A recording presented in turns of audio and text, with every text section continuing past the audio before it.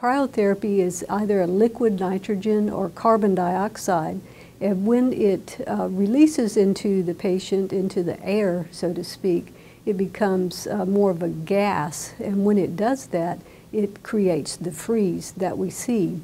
So we're intentionally to freeze the tissues, allow it to thaw, and then refreeze and thaw 1 to 2 more times, depending on whether it's precancerous or cancerous.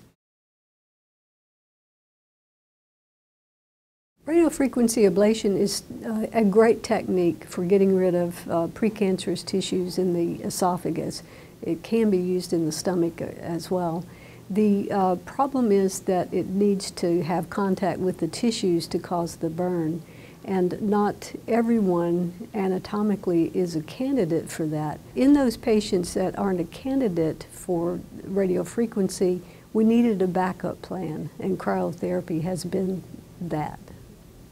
The other advantage to cryotherapy is even though it has the same outcome in terms of the response rates for dysplastic Barrett's and excellent treatment responses for cancers, it does not cause the degree of chest pain that radiofrequency ablation has. For radiofrequency ablation, we always sent people home with prescriptions for narcotic medications and numbing medicines to dull the pain when they swallowed. But we don't have to do that with cryotherapy.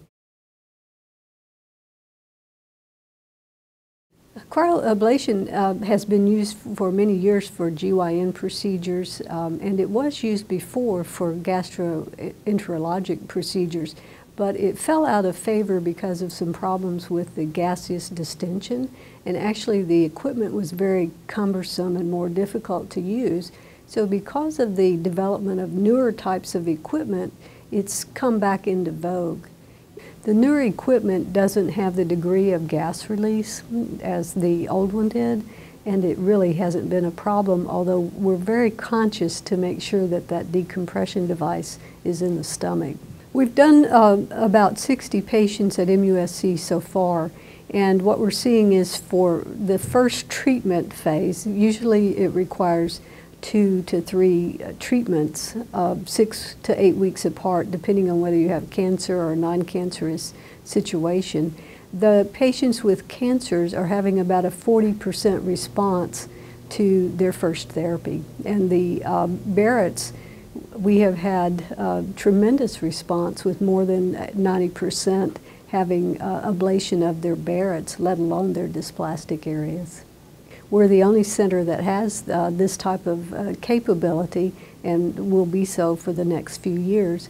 The main advantage of this is that we do have a different way of treating patients who have probably failed radiofrequency and have precancerous lesions, or have cancers that are very early and spreading, and so they want a different option than surgery.